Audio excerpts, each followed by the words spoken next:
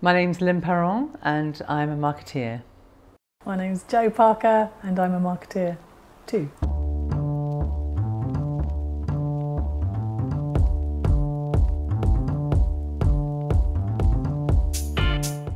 We have known each other since 1983. I was working in advertising. I was selling advertising space in Pall Mall, and Lynn walked in with a massive bag of clothes. She was selling them. It's called a hawker, so it was good fun. I always used to go to Jo's office because we'd get a bottle of wine if we actually hit and sold 20 shirts a day, and if I only sold 18, I'd always go to Jo because she'd always buy them. Sucker.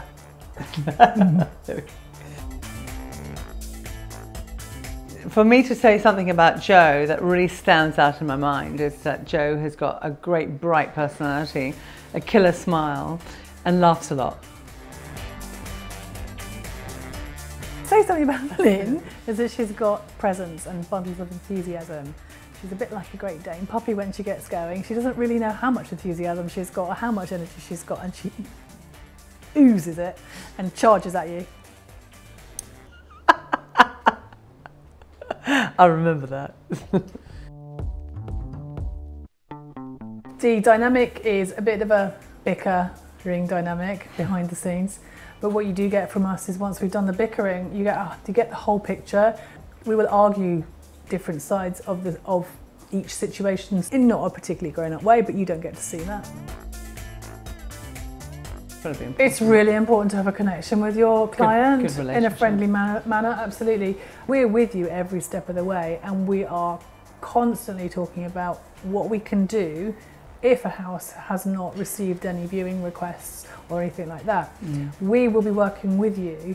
I would say the majority, or 50-60% of our clients remain in contact with us and or friends. We had a client who was happy to just do it organically, and then suddenly they did what some clients do and they went and fell in love with a house, and so all of a sudden it was like, we need to sell it and we need to sell it now.